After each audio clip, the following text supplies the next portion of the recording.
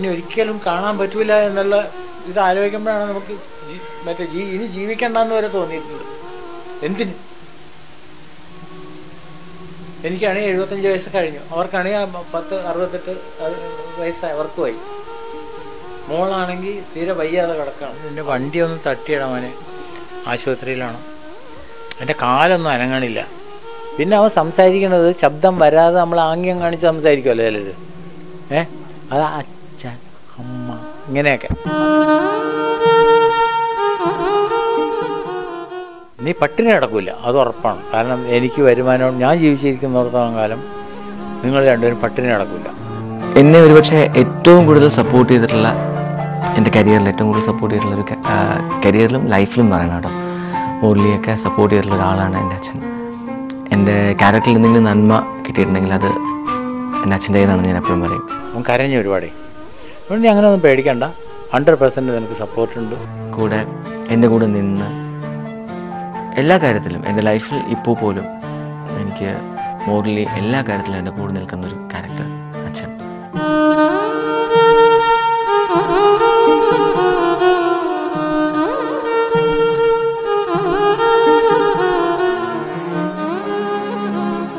പോകുന്ന യാത്രയിൽ കാലിടറിയെന്ന് തോന്നിയപ്പോഴെല്ലാം ഒരു താങ്ങായി അവൻ്റെ അച്ഛൻ ഓടിയെത്തുമായിരുന്നു.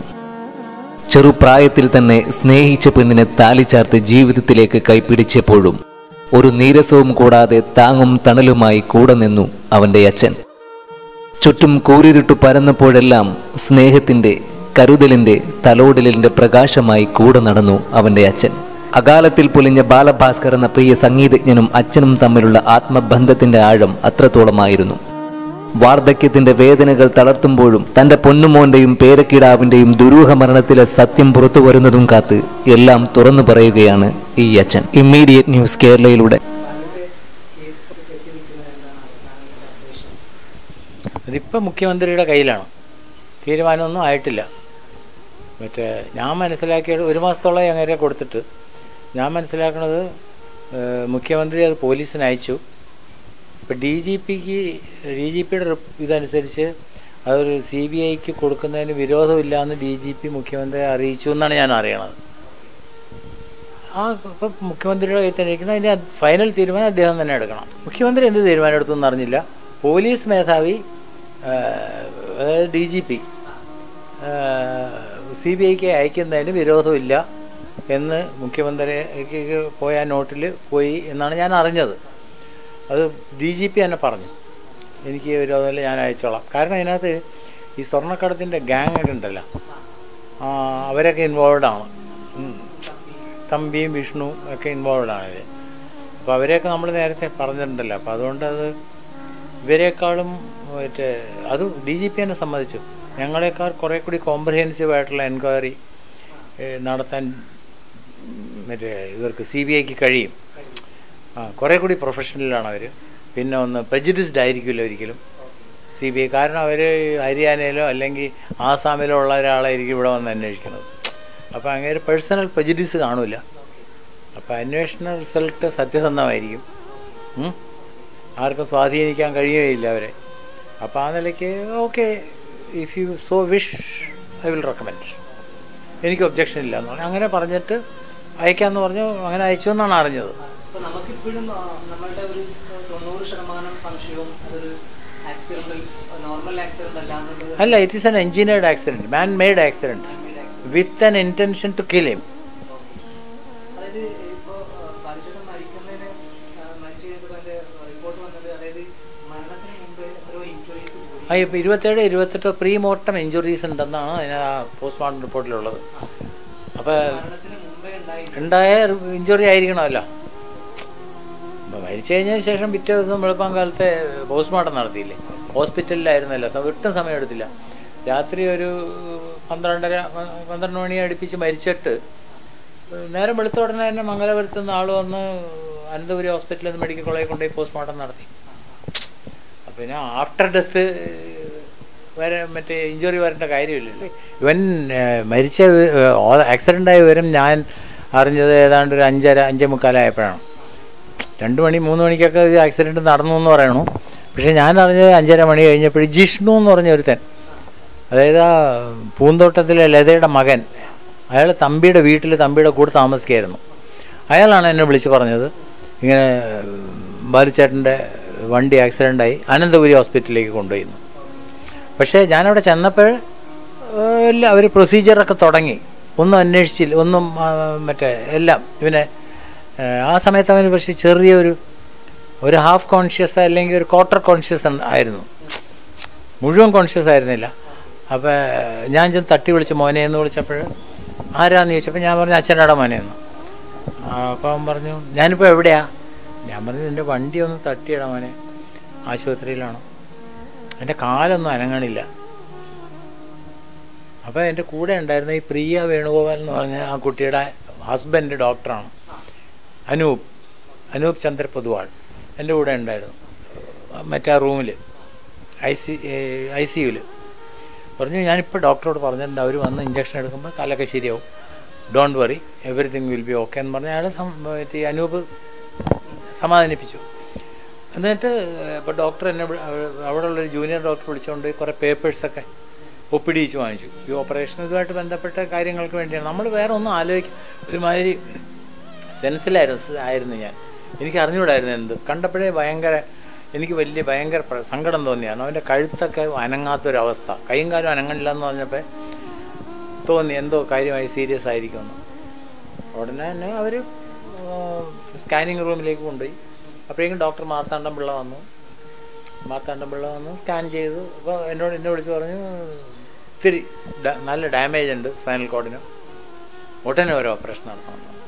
ഓക്കെ, നമ്മൾ സമ്മതിച്ചു. അപ്പം തന്നെ കൊണ്ടുപോയി ഓപ്പറേഷൻ നടത്തി. 5 മണിയായപ്പോൾ പറഞ്ഞു വളരെ ഓപ്പറേഷനൊക്കെ സക്സസ് ആണ് ആസ് ഇറ്റ് ഈസ്, പക്ഷേ സ്പൈനൽ കോഡിന് പറ്റിയ ഡാമേജ് എങ്ങനെയാണെന്ന് അറിഞ്ഞുകൂടാ എന്ന് പറഞ്ഞു. അപ്പോൾ ആദ്യം മെഡിക്കൽ കോളേജിലാണ് കൊണ്ടുപോയെന്നാണ് ഞാൻ അറിയണത്, നമുക്കൊരു പിടിയില്ല. അപ്പോൾ സാധാരണ മെഡിക്കൽ കോളേജിലാണ് എല്ലായിടത്തു നിന്നും കഴിഞ്ഞാലും അവസാനം കൊണ്ട് മെഡിക്കൽ കോളേജിലാണ്. പക്ഷെ അവിടെ കൊണ്ട് അരമണിക്കൂർ ഇട്ടതിന് ശേഷം പിന്നെ അവിടെ നിന്ന് അനന്തപുരിയിൽ തമ്പിയോട് കൊണ്ടുപോകാൻ ആരാണ് പറഞ്ഞതെന്ന് എനിക്ക് അറിഞ്ഞുകൂടാ. അവനാണ് ഫൈനൽ തീരുമാനം എടുത്തത്. സംശയങ്ങളൊക്കെ വരുന്നല്ലോ, അവിടെ തന്നെ അവനെ ചികിത്സിപ്പിക്കായിരുന്നു, അല്ലെങ്കിൽ നമ്മളെ വിളിച്ച് പറയായിരുന്നു. നോക്കുകയാണെങ്കിൽ മെഡിക്കൽ കോളേജിൽ ഞാൻ 5 വർഷം പോസ്റ്റ് മാസ്റ്റർ ആയിരുന്ന ആളാണ്, 4.5 വർഷം. ഒരുമാതിരിയുള്ള എല്ലാ സ്റ്റാഫിനെയും ആ ഏരിയയൊക്കെ കംപ്ലീറ്റ് ആയിട്ട് എനിക്കറിയാം. പിന്നെ അനൂപ്, ഈ പറഞ്ഞ ഡോക്ടർ, അങ്ങർക്കും ഒരുപാട് നല്ല കോണ്ടാക്ട്സ് ഒക്കെ ഉണ്ട് അവിടെ. ഡോക്ടർമാരൊക്കെ ഉടനെ വിളിച്ചു വരുത്തി നമുക്ക് ചെയ്യാവുന്നതുണ്ടായിരുന്നുള്ളൂ. പക്ഷെ അതൊന്നും ചെയ്യാതെ, അല്ലെങ്കിൽ തൊട്ടടുത്ത് കിംസ് ഉണ്ടായിരുന്നു. ഇതിപ്പോൾ എത്രയോ കിലോമീറ്റർ ഇങ്ങോട്ട് വന്നാണ് ഇവിടെ കൊണ്ടാക്കിയത്. അത് കഴിഞ്ഞ് 5:30 മണിക്ക് ഞാൻ ചെല്ലുമ്പോഴും പ്രൊസീജിയറൊന്നും തുടങ്ങിയിട്ടില്ല. അവിടെ കിടക്കുകയാണ് അനന്തപുരിയിൽ, ഇങ്ങനെ മലന്ന് കിടക്കണം.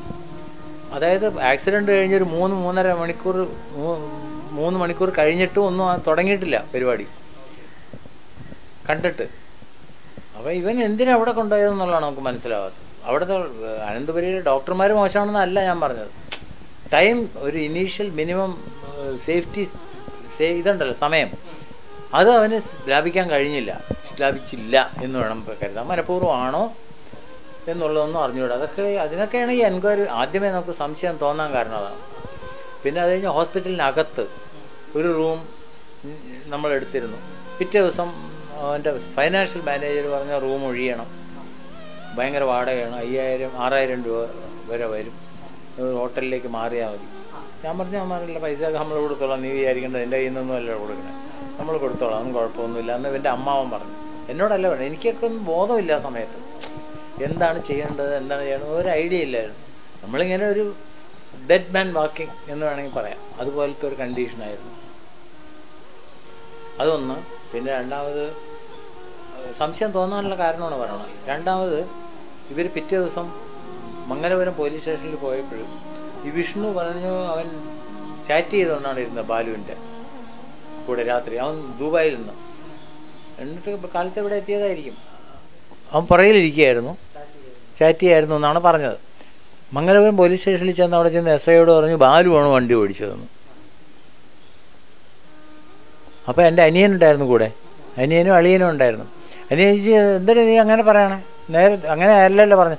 അത് ബാലു ഉണ്ടെങ്കിലും അങ്ങനെ പറയുള്ളൂ, എന്ത് അത് ഇവന് ഓസ്ട്രേലിയയിലും അവിടെ ഇവിടെയൊക്കെ ദുബായിലൊക്കെ ജോലിക്കൊക്കെ പോകേണ്ട കാര്യമുണ്ട്. അപ്പോൾ വിസ കിട്ടാനും പാസ്പോർട്ട് ഇതിനൊക്കെ വലിയ പ്രോബ്ലം വരും. അതുകൊണ്ടാണ് അവൻ്റെ പേരിൽ കേസ് വന്നാലേ അർജുനൻ്റെ. അപ്പോൾ അതുകൊണ്ട് ബാലു ആണെങ്കിലും ഇങ്ങനെ പറയുള്ളായിരുന്നെന്ന് പറഞ്ഞു, പറയുള്ളായിരുന്നെന്ന് വിഷ്ണു പറഞ്ഞു. അവൻ വെറുതെ അവന്, കാരണം ബാലുവിനെ മറ്റേ അർജുനനെ രക്ഷിക്കുക എന്നുള്ള ഒരൊറ്റ ഉദ്ദേശം മാത്രമേ ഉണ്ടായിരുന്നുള്ളൂ. അപ്പോൾ അങ്ങനെ വന്നു കഴിഞ്ഞപ്പോൾ ഇവൻ എന്തിനാ അവനെ രക്ഷിക്കാൻ നോക്കണേ? അതൊന്ന്. വേറൊരു റൂം എടുത്ത് ആ റൂമിലാണ് ഈ ലത, ഈ ചെർപ്പളശ്ശേരിയിൽ ലത, അവരുടെ ആളുകൾ അർജുനൻ്റെ അമ്മ, അച്ഛൻ, ഇവരൊക്കെ കൂടി അങ്ങനെ ഒരു വലിയ റൂമായിരുന്നു. കാരണം ഈ ലത എന്ന് പറഞ്ഞ സ്ത്രീയുടെ ബ്രദറിൻ്റെ മകനാണ് അർജുനൻ. ഒരുമിച്ചായിരുന്നു. അവൻ നല്ല ഡ്രൈവറൊന്നും അല്ല, അവർക്കറിയാതെ. എന്നിട്ട് ഇവൻ്റെ മീതെ അടിച്ചേൽപ്പിക്കുകയായിരുന്നു അവർ. ഈ ലത അവൻ്റെ ബാലുവിൻ്റെ മീതെ അല്ല ലക്ഷ്മിയുടെ മീതെയുള്ള ഇൻഫ്ലുവൻസ് കൊണ്ട് അടിച്ചേൽപ്പിക്കുകയായിരുന്നു. ഇവൻ ഓടിച്ചാൽ മതി എന്നുള്ളൊരു രീതി. അവന് വേറെ പണിയൊന്നുമില്ല. അപ്പോൾ അവൻ അവനെന്തോ കുഴപ്പക്കാരനാണ്, നന്നാവുമെന്ന്. അവൻ എന്ന് പറഞ്ഞാൽ വലിയ ക്രിമിനലാണ്. ATM കേസിലൊക്കെ അവൻ പ്രതിയാണ്. പിന്നെ മനോരമയിൽ ഒരുപാട് റിപ്പോർട്ടുണ്ടായിരുന്നു, ഒരുപാട് തട്ടിപ്പ് വേറെ നടത്തിയിട്ടുണ്ടെന്ന് അർജുനൻ. അപ്പം ഇതൊന്നും നമുക്കറിയില്ല. ബാലുവിൻ്റെ കൂടെ മറ്റേ നേരത്തെ ഉണ്ടായിരുന്ന ഡ്രൈവർ പോയി, ഇനി ഒരു ഡ്രൈവർ വേണമെന്ന് പറഞ്ഞ് അവൻ അന്വേഷിച്ച് നടക്കുന്ന സമയത്തായിരിക്കണം ഇവനെ കൊണ്ടു കൊടുത്തത്.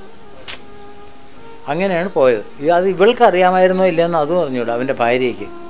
പക്ഷെ അവൻ ആൾ ശരിയല്ലായിരുന്നു, ഒട്ടും അല്ലായിരുന്നു. അപ്പം അതറിഞ്ഞുകൊണ്ട് പിന്നെ എന്തോ അതൊക്കെ അങ്ങനെയൊക്കെ വന്നപ്പോൾ എനിക്കൊരു സംശയം തോന്നി. അവനും പറയണു, അർജുനനും പറയണു ബാലുവാണ് ഓടിച്ചതെന്ന്. ആദ്യം പറഞ്ഞു അവനാണ് ഓടിച്ചതെന്ന്, പിന്നെ അവന് മൊഴി മാറ്റി പറഞ്ഞു ബാലുവാണ് ഓടിച്ചതെന്ന്. അപ്പോൾ അത് ഇവിടെ നിന്ന് ആരോ ഏതൊരു വക്കീൽ അവരോട് ചെന്ന് അവരുടെ വക്കീൽ ആരോ വന്ന് പറഞ്ഞു തന്നേടെ ഏതായാലും രണ്ടുപേരും മരിച്ചു, രക്ഷപ്പെടാൻ ചാൻസ് ഇല്ല, ബാലുവും ലക്ഷ്മിയും. അപ്പോൾ അതുകൊണ്ട് ബാലുവാണ് ഓടിച്ചതെന്ന് നീ അങ്ങ് പറഞ്ഞേക്കാൻ പറഞ്ഞു.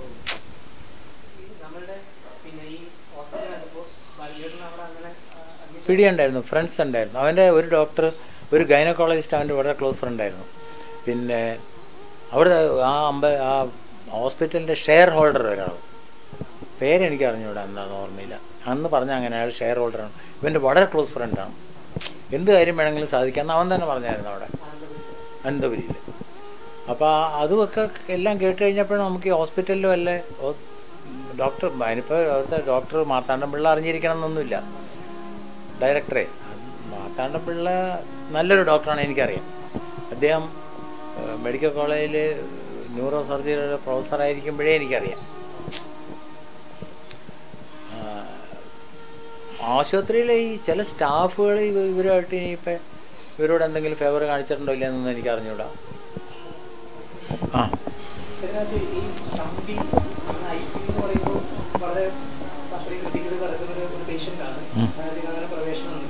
പക്ഷെ ഇവർക്ക് പ്രവേശനം, അതായത് ബാലു കിടക്കുന്ന സമയത്ത് ഇവരുടെ ICയിൽ ഈ തമ്പിക്കും വിഷ്ണുവിനും അവരുടെ ഫ്രണ്ട്സ് ഉണ്ടല്ലോ കുറേ പേര്, അവർക്കൊക്കെ പ്രവേശനത്തിന് യാതൊരു ബുദ്ധിമുട്ടുണ്ടായില്ല. സ്റ്റീഫൻ 40 മിനിറ്റൊക്കെ സംസാരിച്ചെന്നല്ലേ പറയണേ, സ്റ്റീഫൻ തന്നെ പറയണത്. ഒരു ഐഡിയ ഇല്ല. ഏയ് അവനൊന്നും സംസാരിക്കാൻ പറ്റൂലല്ലോ ബാലുവിന്, തിരിച്ച് സംസാരിക്കാൻ പറ്റില്ല. കാരണം ഇവിടെ ഒരു കഴുത്തിൽ മറ്റേ എന്തോ ഒരു സാധനം ഇട്ടിട്ട് അതിൽ കൂടിയാണ് മറ്റേ ഈ ലങ്സിലേക്ക് കൊടുത്തിരുന്നത്. അപ്പോൾ അതുകൊണ്ട് ഈ എയർ വോക്കൽ കോഡിൽ തട്ടാത്തതുകൊണ്ട് ശബ്ദം വരില്ല. പിന്നെ അവൻ സംസാരിക്കുന്നത് ശബ്ദം വരാതെ നമ്മൾ ആംഗ്യം കാണിച്ച് സംസാരിക്കുമല്ലോ ചിലർ. അത് അച്ഛൻ അമ്മ ഇങ്ങനെയൊക്കെ. അങ്ങനെ ആരാണെന്ന് ഞാൻ ചിന്തിച്ചത്, ഞാൻ ചോദിച്ചപ്പോൾ അച്ഛൻ എന്ന് പറഞ്ഞാൽ അമ്മ, അമ്മാമൻ, നമ്മൾ അങ്ങനെയാണ് മനസ്സിലാക്കിയെടുക്കുന്നത്, ഇല്ല ശബ്ദം കേട്ടല്ല. അപ്പോൾ ഇവൻ എന്താണ് സംസാരിച്ചത്, ബാലു ഇവനോട് എന്താണ് പറഞ്ഞതെന്നൊന്നും എനിക്കറിഞ്ഞൂടാ. അവൻ 40 മിനിറ്റോ എത്ര ഉണ്ടായിരുന്നെന്ന് അവൻ തന്നെയാണ് പറഞ്ഞത്, സ്റ്റീഫൻ. മനസ്സിലായില്ലേ? കുറേ പ്രോഗ്രാംസ് വായിച്ചിട്ടുണ്ട്, അതിപ്പോൾ ഒരുപാട് പേര് വായിക്കുകയല്ലേ അവൻ്റെ കൂടെ. ആര് മറ്റേ ഇങ്ങനെ സക്കീർ ഹുസൈൻ വരെ വായിച്ചിട്ടുണ്ട് അവൻ്റെ കൂടെ, നമ്മുടെ ഉസ്താദ്. അങ്ങേരെ അനിയൻ ഖുറേഷി സ്ഥിരമായിട്ട് അവൻ ബോംബെ പോയാൽ അയാളാണ് അദ്ദേഹമാണ് വായിക്കുന്നത്, ഈ സക്കീർ ഹുസൈൻ്റെ അനിയൻ. അതുപോലെ മദ്രാസ്, ഇവിടെ ബോംബെ ഗണേശ്, ഡൽഹി സുന്ദരരാജൻ, ഇങ്ങനെ ഒരുപാട് ആളുകൾ ഇവൻ്റെ കൂടെ വായിച്ചിട്ടുണ്ട്. ഈ സ്റ്റീഫനും അതുപോലെ തന്നെ ഇവിടെ ഈ ആറ്റുകാലം ഒരു പ്രോഗ്രാം നടത്തിയിട്ടുണ്ട്, അവിടെ വായിച്ചിട്ടുണ്ട്. Complete control അവർക്കായിരുന്നു. ആ പക്ഷേ എന്തെങ്കിലും ബാലുവിൻ്റെ കാര്യങ്ങൾ മാർത്താണ്ഡംപിള്ള സാർ അവിടുത്തെ ഡയറക്ടർ വിളിച്ച് എന്നോട് പറയുമായിരുന്നു. ആ മിക്കവാറും എല്ലാ ദിവസവും വൈകുന്നേരം കാണുമായിരുന്നു അവൻ. അപ്പോൾ അങ്ങനെ പറയുമായിരുന്നു വളരെ ചാൻസ് കുറവാണ്, ഒരു 3 ആഴ്ച ഇതുപോലെ നിന്നാൽ ഒരു പക്ഷേ രക്ഷപ്പെടാം. അതായത് നീര് ഈ കഴുത്തിൽ ഉള്ള നീര് മേപ്പോട്ട് ഈ മെഡുള്ളിൽ തട്ടിയാൽ നമുക്കൊന്നും ചെയ്യാൻ പറ്റില്ല. അപ്പോൾ അതിനുവേണ്ടി ഒരുപാട് സ്റ്റീരിയോയിഡ്സ് ഒക്കെ ഇങ്ങനെ കൊടുത്തു. അല്ലല്ല, ഹാർട്ട് അറ്റാക്ക് എന്നാണ് പറഞ്ഞത്. Heart failure. ഇല്ലില്ല, ഇതിൻ്റെ കയറിയിട്ടിട്ട് അത് വന്നിട്ടുണ്ട്. ഒന്ന്.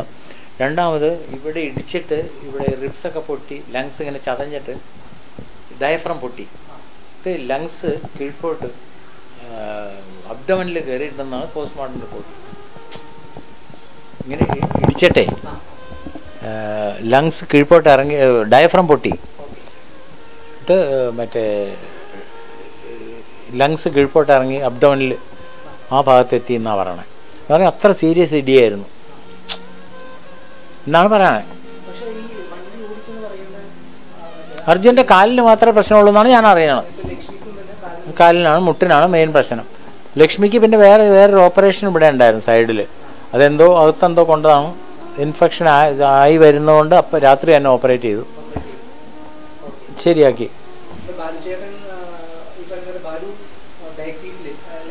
എന്നാണ് പറയണത്.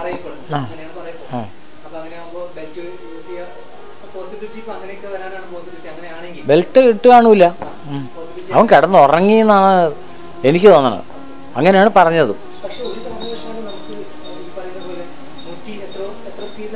അവൻ സമ്മതിക്കില്ല. അയാൾ 110 120 ഒക്കെ ആയിരുന്നെന്നാണ് പറയണത്. ആ സ്പീഡിലൊന്നും പോകാൻ അവൻ സമ്മതിക്കില്ല. അത് പ്രത്യേകിച്ച് കുഞ്ഞുള്ളപ്പോൾ. ഇല്ലെങ്കിലൊക്കെ ചിലപ്പോൾ അവർ ഭയങ്കര അത്യാവശ്യമായിട്ട് എവിടെയെങ്കിലും എത്താനൊക്കെ ആണെങ്കിൽ ചിലപ്പോൾ ഓടിച്ചെന്ന് വരും.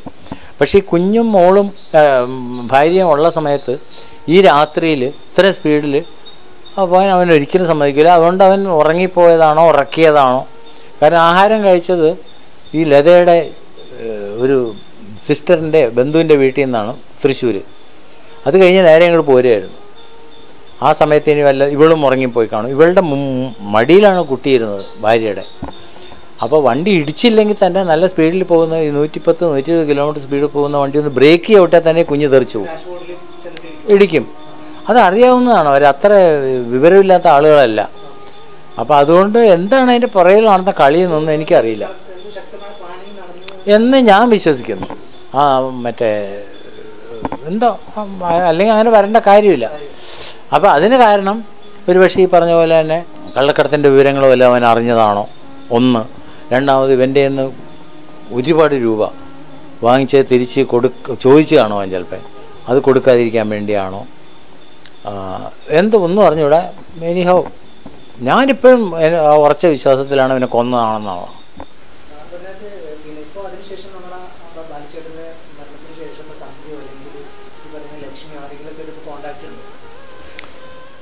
ഈ തമ്പി ഒരു പ്രാവശ്യം ഞങ്ങൾ ഹോസ്പിറ്റലിൽ ആയിരുന്ന സമയത്ത് അവിടെ വന്ന് കണ്ടിട്ടുണ്ട്. എൻ്റെ വീട്ടിൽ അതിന് ഒറ്റ പ്രാവശ്യം. പിന്നെ ശരി എൻ്റെ വീട്ടിൽ വരും, അന്വേഷിക്കുക, സംസാരിക്കുക, ഒന്നും ചെയ്തിട്ടൊന്നുമില്ല. ഞാൻ അവരുടെ വീട്ടിൽ ബാലുവിൻ്റെ വീട്ടിൽ പോയിരുന്നു. ലക്ഷ്മി അവിടെയാണ് ഡിസ്ചാർജ് ചെയ്ത് ചെന്ന് കഴിഞ്ഞപ്പോൾ ആ സമയത്ത് മറ്റൊരു ഈ 4 CCTV ക്യാമറകൾ വെച്ചിട്ടുണ്ടായിരുന്നു. ഒരെണ്ണം ഇടത്തോട്ട് വലത്തോട്ട് മേപ്പോട്ട് കീഴ്പോട്ട് ഇങ്ങനെയൊക്കെ ആയിട്ട്. അത് ബാലു മരിച്ചതിന് ശേഷമാണ് വെച്ചത്. ബാലു ജീവിച്ചിരിക്കുമ്പോൾ ഒരു CCTV ഇല്ലായിരുന്നു.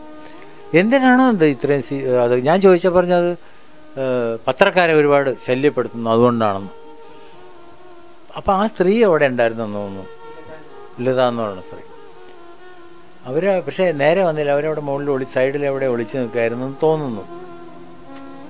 അവരെ കുറ്റി ഞാൻ സംസാരിച്ചു, അവരെന്തിനാ ഈ സ്ത്രീ എന്തിനാ ഇവിടെ വന്ന് നിൽക്കണം? ബാലുവിൻ്റെ മരണത്തിന് ഉത്തരവാദിയാണെന്ന് ഞാൻ സംശയിക്കുന്ന ആൾ ബാലുവിൻ്റെ വീട്ടിൽ വന്ന് എന്തിനാണ് നിൽക്കണത്? 10 ദിവസമായപ്പോൾ അതൊന്നും ലക്ഷ്മിയുടെ അമ്മയ്ക്ക് ഇഷ്ടപ്പെട്ടില്ല. കുറേശ്ശെ അതും മറ്റേ ലക്ഷ്മി അമ്പലത്തിൽ പോകാൻ പറ്റാത്തൊരവസ്ഥയിലായിരുന്നു അമ്പലത്തിൽ അവിടെ പോയത്. അതെന്തിനാണെന്ന് ചോദിച്ചു. അപ്പോൾ അതിനെക്കുറിച്ചൊക്കെ സംസാരിച്ച് ഇത്തിരി ഉച്ചത്തിലായി സംസാരം കാര്യങ്ങളൊക്കെ. അപ്പോൾ അത് എൻ്റെ കൂടെ അന്ന് ഈ നരേൻ എന്നും പറഞ്ഞുകൊണ്ടൊരു തമിഴ് സിനിമാ നടനുണ്ട്. അയാളുടെ സുനിൽ എന്നാണ് പേര്. സുനിലിൻ്റെ ഭാര്യ മഞ്ജു എൻ്റെ കൂടെ ഉണ്ടായിരുന്നു ആ സമയത്ത്. അവിടെ മഞ്ജു ആദ്യം ഞാൻ താമസിക്കുന്ന വീട്ടിൽ ഇവിടെ വന്നതിന് ശേഷം അവിടെ ഞാനാണ് കൊണ്ടുപോയി വീട് കാണിച്ചു കൊടുത്തത് മഞ്ജുവിനെ. അപ്പോൾ അവർ ഇതൊക്കെ കേട്ടുകൊണ്ടിരിക്കുക. അവർ അഭിപ്രായമൊന്നും പറഞ്ഞില്ല, അവർ കേട്ടുകൊണ്ടിരുന്നു. ഒരു കുറച്ച് ചൂടായി. അപ്പോൾ ഞാൻ അവളോട് പറഞ്ഞു, ഞാനിനി ഇവിടെ വലിയ വരില്ല, നിനക്ക് എന്തെങ്കിലും ആവശ്യമുണ്ടെങ്കിൽ എന്നെ വിളിച്ച് പറഞ്ഞാൽ മതി, ഇവിടുത്തെ സാഹചര്യങ്ങളൊന്നും ശരിയല്ല. കാരണം ഭയങ്കരമായ സെക്യൂരിറ്റി. എന്താണ് എൻ്റെ ആവശ്യം എന്താ എനിക്കറിഞ്ഞൂടാ. ബാലു ഉണ്ടായിരുന്ന സമയത്ത് ഇങ്ങനെ ഒന്നും ഇല്ലായിരുന്നു. അതിന് ശേഷം എന്തോ എനിക്കറിയില്ല എന്താണ് കാര്യമെന്നൊന്നും. അതിന് ശേഷം കുറേ നാൾ കഴിഞ്ഞാണ് മെയ് ജൂണൊക്കെ ആയപ്പോഴാണ് ഇവന്മാർ കള്ളക്കടത്തിൽ പിടിക്കപ്പെട്ടു എന്ന് പറഞ്ഞത്. അപ്പം എനിക്കൊരു സംശയം, ചിലപ്പോൾ ഇനി ബാലു മരിച്ചതിന് ശേഷം ഈ സാധനങ്ങളൊക്കെ ഇനി അവിടെ കൊണ്ട് വെച്ചിട്ട് അത് വാച്ച് ചെയ്യാനോ വല്ലതും വേണ്ടി ആണോ CCTV ക്യാമറ വെച്ചിരുന്നത് എന്താണെന്നൊന്നും ഒരു ഐഡിയ ഇല്ല. അല്ലെങ്കിൽ അത്രയും സെക്യൂരിറ്റിയുടെ കാര്യമൊന്നുമില്ല അവിടെ. അല്ല, അതുവരെ പറയണേ ഞാൻ ഈ തമ്പിയും വിഷ്ണുവാണ് അവിടുത്തെ എല്ലാ കാര്യങ്ങളും നോക്കിക്കൊണ്ടിരുന്നത്.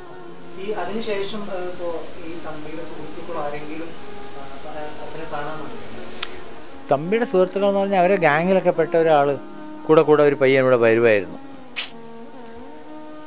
പിന്നെ നിർത്തി. നമ്മൾ സംസാരിക്കണമൊക്കെ ചിലപ്പോൾ റെക്കോർഡ് ചെയ്യുകയും ചെയ്യുമായിരുന്നു അവൻ. പിന്നെ ഇപ്പോൾ ഈയിടെയായിട്ട് വരുന്നില്ല. ഓർമ്മയില്ല അതൊന്നും.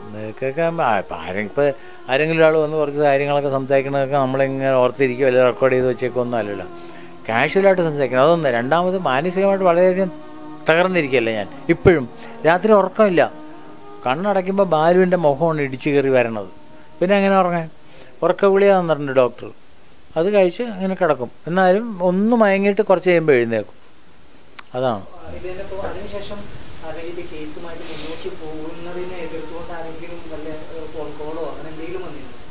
എൻ്റെ അടുത്ത് വന്നില്ല. പക്ഷേ ബാലുവിൻ്റെ അമ്മാവൻ്റെ അടുത്ത് മറ്റേ ഇവിടെ ജഗതിയിൽ പോയിരുന്നു എന്ന് പറഞ്ഞു രണ്ടാളുകൾ. ഇപ്പോഴാണോ ഇതേവരെ ആ ബാലുവിനെ കുറിച്ചൊന്നും അന്വേഷിക്കാതിരുന്ന ആൾ ഇപ്പോഴാണോ സ്വത്തിന് വേണ്ടി ബാലുവിനെ അന്വേഷിക്കണത്, ഇതാണെന്നൊക്കെ ചോദിച്ചു. അപ്പോൾ ചോദിച്ചു, 22 വയസ്സ് കഴിഞ്ഞല്ലേ അവൻ കല്യാണം കഴിച്ച് പോയത്, അതുവരെ വളർത്തിയത് ആരാ അവനെ? പിന്നെ ഈ വിദ്യ പഠിപ്പിച്ച് പ്രസൻറ്റബിളായിട്ടുള്ളൊരു ആർട്ടിസ്റ്റാക്കി മാറ്റിയതാരാ? അവന് ഈ മറ്റേ ഗ്രാമി അവാർഡിന് വേണ്ടി എന്തൊക്കെ ചെയ്യുന്നതെന്ന് എന്നോട് പറഞ്ഞല്ലോ. അതിൻ്റെ സ്കെൽട്ടനൊക്കെ ചെയ്തിട്ടുണ്ടെന്നാണ് പറയുന്നത്. അത് കൂടാതെ വേറെ 1-2 ചിത്രയുടെ ഏതോ ഒരു ഭജതി എന്നും പറഞ്ഞുകൊണ്ട് ഒരു CD ആദ്യമേ ഇറക്കി. അവരുടെ ഹസ്ബൻഡ് നടത്തുന്ന ഒരു കമ്പനിയാണ് ഇറക്കിയത്. അതിൻ്റെ 2ാം ഭാഗം ചെയ്ത് കമ്പ്യൂട്ടറിൽ ഇട്ടിരുന്നു. ഇനി അതൊക്കെ ഇനി എവിടെ പോയത്? കമ്പ്യൂട്ടറിൽ ഒരുപാട് മ്യൂസിക് അവൻ ചെയ്ത്. അവന് സമയം കിട്ടുമ്പോഴൊക്കെ ചുമ്മാ ഇരിക്കുമ്പോൾ അവൻ വെറുതെ കളയാറില്ല. അവൻ താഴെ സ്റ്റുഡിയോയിൽ പോയി വർക്ക് ചെയ്യാണ് പതിവ്. വീടിൻ്റെ താഴെ തന്നെ സ്വന്തം സ്റ്റുഡിയോ വരണം ഉള്ളത്. നല്ല എക്യുപ്മെൻറ്റ്സൊക്കെയാണ് എല്ലാം. നല്ല പെർഫെക്റ്റ് സാധനങ്ങളാണ് വാങ്ങിച്ചത്. പിന്നെ ഒരു 7-8 ഫോറിൻ വയലിനുണ്ട്. ഭയങ്കര വില കൂടിയത്. 6-7 ലക്ഷം രൂപയൊക്കെ വില ഉള്ളതാണ്. അതിൻ്റെയൊക്കെ ഡീറ്റെയിൽസ് ഞാൻ കുറിച്ച് വെച്ചിട്ടുണ്ട്. എല്ലാ ഫ്രാൻസിലുണ്ട്, അമേരിക്കയിലുണ്ട്, ഇംഗ്ലണ്ടിലുണ്ട്, ചെക്കോസ്ലോവാക്യൻ വയലിനുണ്ട്. ഇങ്ങനെ കുറേ ഇതൊക്കെ ഉണ്ട്. അതൊക്കെ അവിടെ കിടക്കണം. അതൊക്കെ എന്ത് ചെയ്തോന്നൊന്നും എനിക്കറിഞ്ഞിടാം. ഉണ്ടായിരുന്നു. അവൻ്റെ സ്കെൽട്ടൺ ചെയ്ത് തുടങ്ങിയെന്നാണ് എന്നോട് പറഞ്ഞത്. ഭയങ്കര പ്രതീക്ഷയായിരുന്നു അതിന്. പ്രതീക്ഷയുമായിരുന്നു, ആഗ്രഹം. ഞാൻ പറഞ്ഞില്ലേ, അതിനുള്ള ക്യാഷ് ഞാൻ കൊടുക്കാമെന്ന് പറഞ്ഞു. അവൻ എഗ്രി ചെയ്തു. ഞാനിതേവരെ ഒന്നും കൊടുത്തിട്ടില്ല ബാലുവിന്. പൈസ കാശായിട്ടൊന്നും കൊടുത്തിട്ടില്ല. കല്യാണം കഴിഞ്ഞ് പോയതിന് ശേഷം അതുവരെയുള്ള കാര്യങ്ങളൊക്കെ നോക്കിയെന്നുള്ളതല്ലാതെ അവൻ കല്യാണം കഴിഞ്ഞ് പോയതിന് ശേഷം ആദ്യകാലങ്ങളിൽ കുറച്ച് മറ്റേ ഫൈനാൻഷ്യൽ ഹെൽപ്പ് ആവശ്യമായിരുന്നു അവന്. ആദ്യകാലങ്ങളിൽ മാത്രം കുറച്ച് നാൾ. അത് കഴിഞ്ഞ് കുറച്ച് നാളെന്ന് പറഞ്ഞാൽ അതും ഒരുപാട് കാലമൊന്നുമില്ല. ഏതാണ്ട് കട്ടിച്ചൊരു 6 മാസത്തോളമൊക്കെ അവന് ഹെൽപ്പ് വേണ്ടി വന്നു. അത് കഴിഞ്ഞാൽ അവൻ പ്രോഗ്രാമിനൊക്കെ പോയി കാശൊക്കെ ഉണ്ടാക്കാൻ തുടങ്ങി. പിന്നെ ഇഷ്ടം പോലെ കാശുണ്ടാക്കാൻ തുടങ്ങി. പിന്നെ അവൻ എന്നോട് ചോദിക്കും ഇങ്ങോട്ട് വേണമെന്ന്. ഞാൻ വേണ്ടാന്ന് പറയും, അതിന് ആവശ്യമില്ല. പിന്നെ ഞാൻ അവനോട് ഒരിക്കൽ തമാശയായിട്ടാണ് പറഞ്ഞെങ്കിലും എല്ലാവരും നിന്നെ പറ്റിക്കുകയാണ്. ആരെങ്കിലും ഒരാൾ നിന്നെ പറ്റിക്കാതിരിക്കണ ആരെങ്കിലും ഒരാളുണ്ടെന്നെങ്കിലും നീ മനസ്സിലാക്കണം, അത്രേ ഉള്ളൂ. അതുകൊണ്ട് എനിക്ക് കാശ് വേണ്ട. നിനക്ക് എന്തെങ്കിലും വേണമെങ്കിൽ നമുക്ക് ഉള്ള വരുമാനത്തിൽ നിന്ന് നിനക്ക് തരാവുന്നതാണ്. പിന്നെ അന്ന് ഞാൻ പ്രോമിസ് ചെയ്തു, പിന്നെ കയറ്റി വിടുന്നത് നീ വിഷമിക്കൊന്നും വേണ്ട. അവൻ കരഞ്ഞപ്പോഴേ യാതൊരു പ്രയാസവും വേണ്ട, നീ പട്ടിണി കിടക്കില്ല, അത് ഉറപ്പാണ്. കാരണം എനിക്ക് വരുമാനം, ഞാൻ ജീവിച്ചിരിക്കുന്നിടത്തോളം കാലം നിങ്ങൾ രണ്ടുപേരും പട്ടിണി കിടക്കില്ല. I will manage. പ്രോഗ്രാം കിട്ടിയാൽ ഓക്കെ, ഇല്ലെങ്കിൽ വേണ്ട, നോ പ്രോബ്ലം. ഇത് കല്യാണം കഴിഞ്ഞ അന്ന് അവൻ കരഞ്ഞു ഒരുപാട്. അതുകൊണ്ട് നീ അങ്ങനെയൊന്നും പേടിക്കണ്ട, 100% നിനക്ക് സപ്പോർട്ടുണ്ട്. അത് ഒക്കെ അറിയാം, അവളുടെ മുമ്പിൽ വെച്ചാണ് പറഞ്ഞത്. 100% സപ്പോർട്ടാണ് ഞാൻ. നിൻ്റെ അച്ഛൻ ജീവിച്ചിരിക്കുന്നിടത്തോളം കാലം നീ ഒരൊറ്റ ദിവസം ഒരു നേരം പോലും ആഹാരം കഴിക്കാതിരിക്കേണ്ട അവസ്ഥ വരില്ല. നിൻ്റെ എല്ലാ കാര്യങ്ങളും മാനേജ് ചെയ്യാൻ എനിക്കും എൻ്റെ വൈഫിനും. അവർക്ക് എതിരൊന്നുമില്ല, ആരോട് കല്യാണം കഴിച്ചതിൽ ഇഷ്ടമായിരുന്നില്ല എന്നുള്ളതല്ലാതെ ഒരു വൈരാഗ്യമോ വഴക്കോ അങ്ങനെ ഒന്നും ഇല്ലായിരുന്നു എൻ്റെ വൈഫിന്, അവളോട്, ബാലുവിൻ്റെ ഭാര്യയോട്. ഞാനാണെങ്കിൽ എന്നും പോവായിരുന്നു അവരുടെ വീട്ടിൽ. അവൻ്റെ ഈ വീട് ആദ്യം തൊട്ട് എല്ലാ കാര്യങ്ങളിലും ഞാനാണ് ഉണ്ടായിരുന്നത്. തറക്കല്ലിടുന്നത് തൊട്ട് സൂര്യകാലടി അവിടുത്തെ തിരുമേനി വന്നാണ് തറക്കല്ലിട്ടത്. അതിന് മുമ്പ് വേണ്ട പല കാര്യങ്ങളെല്ലാം ഞാൻ തന്നെയാണ് ചെയ്തത്. അവൻ പ്രോഗ്രാമിനൊക്കെ അവിടെയൊക്കെ പോകുമ്പോൾ ഞാൻ തന്നെയാണ് എല്ലാ കാര്യങ്ങളും ചെയ്തുകൊണ്ടിരുന്നത്. അന്ന് ഈ കൂട്ടുകാരൊന്നും ആക്റ്റീവായിട്ട് മറ്റേ ഈ ഇതുപോലുള്ള പേഴ്സണൽ കാര്യങ്ങൾക്ക് ഇറങ്ങില്ലായിരുന്നു. ഒരു മാനേജറുണ്ടാവും, പക്ഷെ അത് ഈ തമ്പിയെ പോലെ വിഷ്ണുവിനെ പോലെ ഒട്ടി നിൽക്കുമായിരുന്നില്ല. യുവന്മാർ ഒട്ടിയത് വേറെ കാര്യത്തിനാണ്. വേറെ ഒന്ന് രണ്ട്, ഒരു അജയൻ എന്ന് പറഞ്ഞൊരു മറ്റേ മാനേജറുണ്ടായിരുന്നു. പിന്നെ വേറെ ഒരു അനൂപ് എന്ന് പറഞ്ഞൊരു മാനേജറുണ്ടായിരുന്നു. കാരണം അവരൊക്കെ വേറെ ജോലി കിട്ടി പോകുമ്പോഴാണ് എല്ലാത്തിനും. ഇവൻ്റെ കൂടെ ജോലി ചെയ്ത് കുറച്ച് ദിവസം കഴിയുമ്പോൾ, കുറേ നാൾ കഴിയുമ്പോൾ മറ്റേ ഗൾഫിൽ എവിടെയെങ്കിലും ജോലി കിട്ടും. എങ്ങനെയാണോ എന്താ അത് അങ്ങനെ പോകുന്നു. 2-3 പേര് അങ്ങനെ പോയി. പിന്നെ ശ്യാമ എന്ന് പറയുന്നൊരു മാനേജറുണ്ടായിരുന്നു എറണാകുളത്തുള്ള. അപ്പോൾ അവരൊക്കെ എന്ന് പറഞ്ഞാൽ അവർ ഈ പ്രൊഫഷണൽ കാര്യങ്ങളിൽ മാത്രം ഇടപെടുള്ളായിരുന്നു. പേഴ്സണലായിട്ടുള്ള കാര്യങ്ങൾ അവനെന്തെങ്കിലും പറഞ്ഞാൽ ചെയ്യുമായിരുന്നിരിക്കും, അറിഞ്ഞുകൂടാ. പക്ഷെ ഇതങ്ങനെയല്ല, ഒട്ടി നിൽക്കണം, മറ്റേ വിടില്ല. ആ ഒരു സ്റ്റൈലായിരുന്നു, കെട്ടിയിട്ടേക്കണ പോലെ. ഇവൻ രണ്ടുപേരും 2 കാലും 2 കൈയും പിടിച്ച് ഇങ്ങനെ, തമ്പിയും വിഷ്ണു വിടില്ലായിരുന്നു. അവർ വന്നതിന് ശേഷം അവൻ്റെ ഇങ്ങോട്ടുള്ള വരവും ഒരുപാട് കുറഞ്ഞു. പിന്നെ ഈ അവർക്ക് നമ്മുടെ സപ്പോർട്ട്, ഇനിയും സാമ്പത്തികമായ സപ്പോർട്ടിൻ്റെ ആവശ്യമൊന്നുമില്ല. ഒരുപാട് പൈസ ഇൻഷുറൻസിൻ്റെ കിട്ടിക്കഴിഞ്ഞു. ഇപ്പം തന്നെ ഒരു 82 ലക്ഷം രൂപ സാങ്ഷനായി കിടക്കുന്നു എന്നാണ് അറിഞ്ഞത്. പുനലൂര് പോയി ഒരു ഇൻഷുറൻസ് പോളിസി എടുത്തിരിക്കണം. ഒരു പ്രീമിയമേ അടച്ചിട്ടുള്ളൂ എന്നാണ് അറിയണത്. അത് വിഷ്ണുവിൻ്റെ നമ്പറാണ് അതിനകത്ത് കൊടുത്തിട്ടുള്ളത്.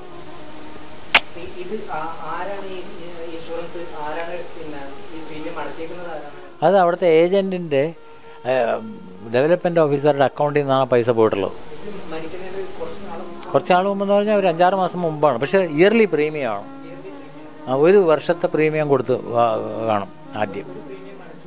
അത് 3 ലക്ഷത്തി സംതിങ് ആണ്.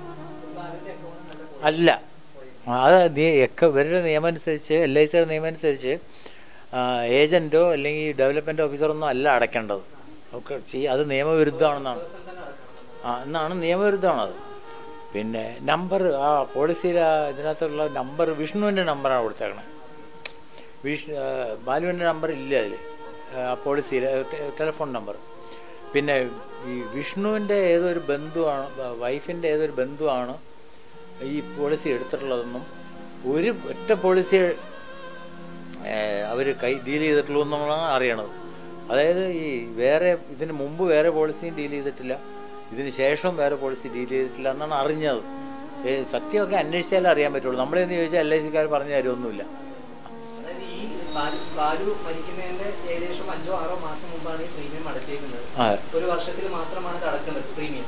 Yearly premium.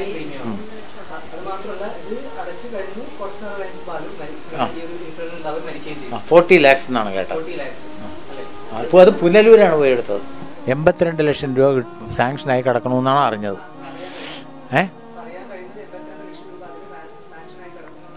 ആണ് അറിയാൻ കഴിഞ്ഞത്. പിന്നെ അതിൻ്റെ അകത്ത് ഒപ്പിലും വ്യത്യാസം ഉണ്ടെന്നാണ് അറിഞ്ഞത് ബാലുവിൻ്റെ. അപ്പോൾ അതുകൊണ്ട് ഇത് ബാലു അറിഞ്ഞെടുത്തിട്ടുള്ള പോളിസി ആണോ അല്ലയോ എന്നൊന്നും നമുക്ക് അറിഞ്ഞുകൂടാ. വിഷ്ണുവിൻ്റെ, ബാലുവിൻ്റെ മാനേജറായിരുന്ന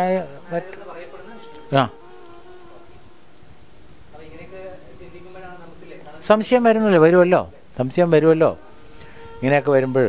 അതും ഈ 40ാമത്തെ വയസ്സിലാണ് പോയി 40 lakhs ഇപ്പോൾ എടുക്കേണ്ട ഒരു കാര്യമില്ലായിരുന്നു അവൻ.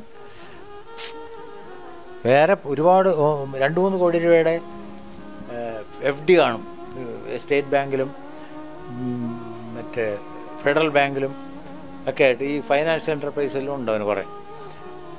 ഡിസ്ട്രിക്ട് കോപ്പറേറ്റീവ് ബാങ്കിൽ കുറേ ഡെപ്പോസിറ്റ് ഉണ്ട്.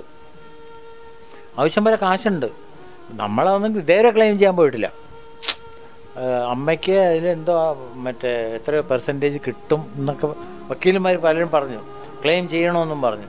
പക്ഷെ നമ്മളതിനെക്കുറിച്ചൊന്നും ആലോചിച്ചില്ല. നമ്മൾ ഈ ഇവൻ്റെ മരണത്തെക്കുറിച്ചുള്ള സത്യം വെളിയിൽ വരണം, അത് കഴിഞ്ഞതിന് ശേഷം പിന്നെ നമുക്ക് ആലോചിക്കാം എന്താണെന്ന്. 22 വയസ്സ് വരെ അവനെ കല്യാണം കഴിക്കുന്നത് 22ാമത്തെ വയസ്സിലാണ്. ഈ 22 വയസ്സ് വരെ അവനെ വളർത്തിയത്, പഠിപ്പിച്ചത്, മ്യൂസിക് പഠിപ്പിച്ച് ഒരു പ്രസൻറ്റബിൾ ആർട്ടിസ്റ്റ് ആക്കിയത് ആരാ? പൂന്തോട്ടത്തിൽ അവർ പറഞ്ഞത് സ്നേഹം കിട്ടാത്തതുകൊണ്ട് ബാലു ഞങ്ങളുടെ അടുത്ത് വന്ന് ഞങ്ങളങ്ങ് സ്നേഹം കൊടുക്കുമായിരുന്നെന്നാണ്. അപ്പോൾ ഞാനത് ചോദിക്കുകയും ചെയ്തു അവരോട് അവിടെ ചെന്ന്, ഇവർ ഈ എണ്ണയും കുഴമ്പുമൊക്കെ വിൽക്കുന്ന കൂട്ടത്തിൽ സ്നേഹവും വിൽക്കണുണ്ടോയെന്ന്. എന്ന് പറഞ്ഞാൽ അതൊക്കെ അവരൊക്കെ എന്ന് പറഞ്ഞാൽ സ്വാർത്ഥ താല്പര്യത്തിന് വേണ്ടി അവനെ കൂടെ നിർത്തിയിരുന്നു എന്നുള്ളതല്ലാതെ യാതൊരു ആത്മാർത്ഥതയോ സ്നേഹം ഉണ്ടായിരുന്നില്ല. ഈ ആക്സിഡൻറ്റ് ഇത് കരുതിക്കൂട്ടി ഉണ്ടാക്കിയതാണ്. അതിൻ്റെ പുറകിലുള്ള ഗൂഢാലോചനയെക്കുറിച്ച് അന്വേഷിക്കണം എന്നാണ് നമ്മൾ പറയണത്. ആരൊക്കെ അതിനകത്ത് ഇൻവോൾവാണ്, അത് എന്നെ സംബന്ധിച്ച് ഈ ലോകത്തിൽ ഏറ്റവും കൂടുതൽ എന്നെ സംബന്ധിച്ചോളം ഏറ്റവും വലിയ നഷ്ടമാണത്. മറ്റാളുകൾക്ക് സഹകരിക്കാൻ പറയാം, നല്ലൊരു ആർട്ടിസ്റ്റായിരുന്നു, അത് അവൻ പോയി, അതായിരുന്നു ഇതായിരുന്നു, നല്ല സ്നേഹമുള്ളവനായിരുന്നു, ഞങ്ങളുടെ ദൈവമായിരുന്നു, അതാണ് എന്നൊക്കെ പറയാം. പക്ഷേ ആക്ച്വലായിട്ട് ശരിക്കും നഷ്ടപ്പെട്ടത് എനിക്കും എൻ്റെ ഭാര്യയ്ക്കും എൻ്റെ മോക്കുമാണ്. ഞങ്ങളുടെ ഈ 3 പേരടങ്ങുന്ന ഈ കൊച്ചു കുടുംബത്തിനാണ് ഏറ്റവും വലിയ നഷ്ടം പറ്റിയത്. കാരണം ഇനി ഒരിക്കലും കാണാൻ പറ്റില്ല എന്നുള്ള ഇത് ആലോചിക്കുമ്പോഴാണ് നമുക്ക് ഇനി ജീവിക്കണ്ടെന്ന് വരെ തോന്നിയിട്ടുണ്ട്. എന്തിന്? എനിക്കാണെങ്കിൽ 75 വയസ്സ് കഴിഞ്ഞു, അവർക്കാണെങ്കിൽ 68 വയസ്സായി, അവർക്കുമായി. മോളാണെങ്കിൽ തീരെ വയ്യാതെ കിടക്കണം. അവൾ ഈ മരിച്ചതിന് ശേഷം ഭയങ്കര മനപ്രയാസവും സങ്കടമാണ് അവൾക്ക്. എന്ത് ചെയ്യാനാ? ഞാൻ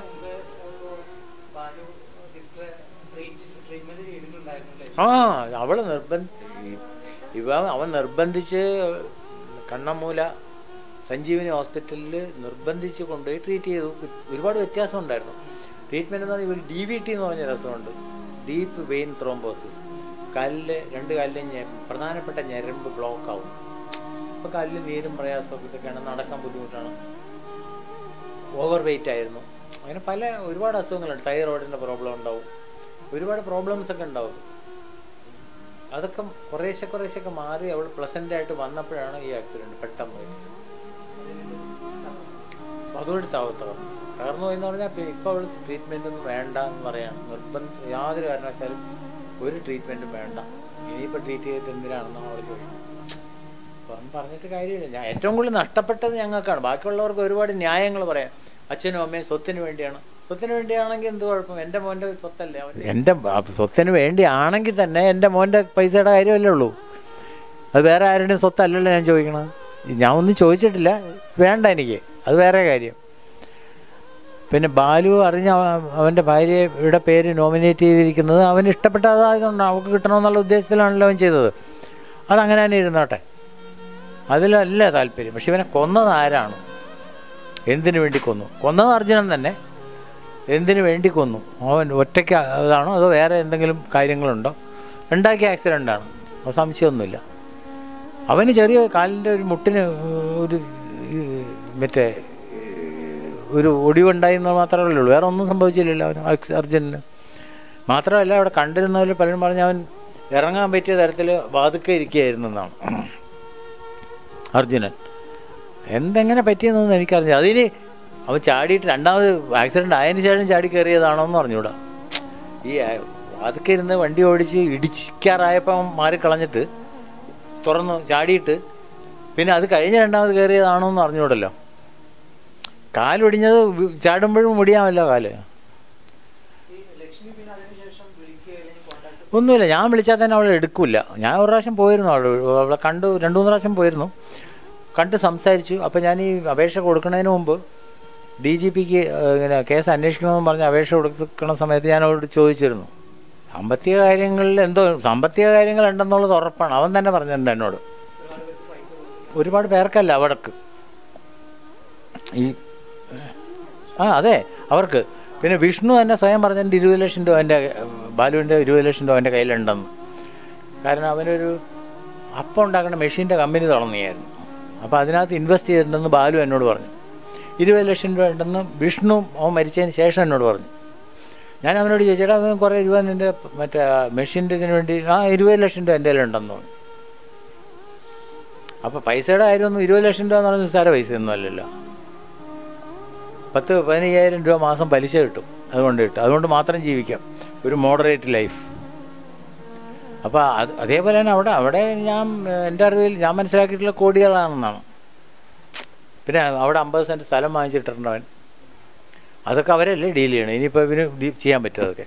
അത് പറയണം അവർ അവരുടെ വീടുമായിട്ടുള്ള സൗഹൃദം നഷ്ടപ്പെടാതിരിക്കാൻ വേണ്ടി ബാലു വാങ്ങിച്ചിട്ടാണ്. എന്ത് സൗഹൃദം? അവരോട് യാതൊരു ബന്ധമില്ല നമുക്ക്. ഇവർ ഇടിച്ചു കയറി സുഹൃത്തുക്കളായതാണ്. ഇവൻ അവിടെ ആ ഏരിയയിൽ എവിടെ പ്രോഗ്രാമിന് പോയപ്പോൾ ഇടിച്ചു കയറി ആയതാണ് ഈ പൂന്തോട്ടം എന്ന് പറഞ്ഞ പാർട്ടി. പിന്നെ അത് കഴിഞ്ഞ് ഒരു പ്രാവശ്യം മറ്റെന്തോ ചികിത്സയ്ക്ക് പോയിട്ടുണ്ടോ അവൻ. ഇവൻ വഴി ഒരുപാട് പേർക്ക് ചികിത്സ അവിടെ നടത്തിയിട്ടുണ്ട്. അത് അവരുടെ ഒരു മാർക്കറ്റിംഗ് തന്ത്രമായിരുന്നിരിക്കും. ഞങ്ങളുടെ വീട്ടിൽ നിന്ന് തന്നെ വേറെ ആളുകൾ, എൻ്റെ അനിയൻ്റെ ഭാര്യ, അതുപോലെ വേറെ പലരും ചികിത്സയ്ക്ക് പോയിട്ടുണ്ട് അവിടെ. അത് ബാലുവിൻ്റെ പേരിൽ ബാലു കൊള്ളാം അവിടെ നല്ലതാണ് ചിറ്റപ്പ അവിടെ പോയിക്കോളാൻ പറഞ്ഞ് അങ്ങനെ പോയി ചികിത്സിച്ചിട്ടുണ്ട്. അതൊരു മാർക്കറ്റിംഗ് തന്ത്രമായിരുന്നു അവരുടെ, ബാലുവിൻ്റെ പേരും പറഞ്ഞ് അത് നടത്തിയിട്ടുണ്ട് അവർ. അത് കൂടാതെ ഒരുപാട് ഇടിച്ച്, അല്ലാതെ അവർക്ക് അവിടെ സ്നേഹം വരേണ്ട യാതൊരു കാര്യമില്ല. ആർട്ടുമായിട്ട് യാതൊരു ബന്ധവുമില്ല, ഒന്നുമില്ല. അവർ ആയുർവേദ ആശുപത്രി നടത്തേണ്ട അത്ര ഭയങ്കര ആശുപത്രി ഇതാണ്, ഭയങ്കര ട്രീറ്റ്മെൻറ്റാണോ ഇല്ലയെന്നൊന്നും നമുക്കറിഞ്ഞും കൂടാ. അവൻ ഏതായാലും ഒരു പ്രാവശ്യം അവിടെ ട്രീറ്റ്മെൻറ്റ് നടത്തിയിട്ടുള്ളൂ. അതിനുശേഷം പിന്നെ അവൻ ട്രീറ്റ്മെൻറ്റ് ഇവിടെ സഞ്ജീവനിയിലാണ് വന്ന് നടത്തിയത്. അവിടെ നടത്തിയിട്ടില്ല. ഇവിടെ ഇങ്ങനെ നല്ല ഡോക്ടറാണ്. അവിടെ അയാൾ അവിടെ എന്തൊക്കെ ചെയ്തെന്ന് തോന്നുന്നു. പക്ഷെ അതുകൊണ്ടൊന്നും അവന് യാതൊരു റിലീഫും പൂന്തോട്ടത്തിൽ നിന്ന് കിട്ടിയിട്ടേ ഇല്ല. ഇവിടെ വന്നാണ് അവൻ ചെയ്തത്. എന്തോ ഒരുപാട് വ്യത്യാസം ഉണ്ടായിരുന്നു അവന്. ഈ സഞ്ജീവനിയിൽ വന്ന് 2-3 പ്രാവശ്യം അവിടെ അഡ്മിറ്റായി, ലക്ഷ്മി ഉൾപ്പെടെ ട്രീറ്റ്മെൻറ്റ്. അവിടെ പോകണമെങ്കിൽ അന്ന് അവിടെ ട്രീറ്റ് ചെയ്താൽ പോരെ. അവിടെ ചെല്ലുമ്പോൾ വല്ല എണ്ണ കുഴമ്പൊക്കെ കൊടുക്കുമായിരിക്കും, ഇല്ലാതെ അതിനകത്ത് വലിയ ട്രീറ്റ്മെൻറ്റൊന്നും അവിടെ നടന്നിട്ടില്ല. അങ്ങനത്തെ ആ ഒരു സൗഹൃദം, അവർ പൈസയ്ക്ക് വേണ്ടി മാത്രമുള്ളൊരു സൗഹൃദമായിരുന്നു അത്.